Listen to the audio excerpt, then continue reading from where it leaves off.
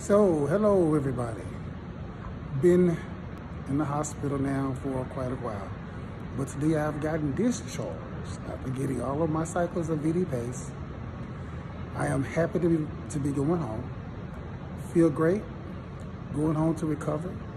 And I need everybody out there who's being able to see this video today to know that, hey, listen, when it comes to God, you gotta pray, believe in God. Know He's gonna hold you in His hands. I've lost some weight, been kind of tough, but you know what? I made it through. So again, if you hear my voice, you see this smile on the face of mine, God is holding me in His hands. So I'm glad, I'm thankful. I'm feeling blessed today. I'm ready to cook. I can't wait to get home and cook, see my family, see my friends.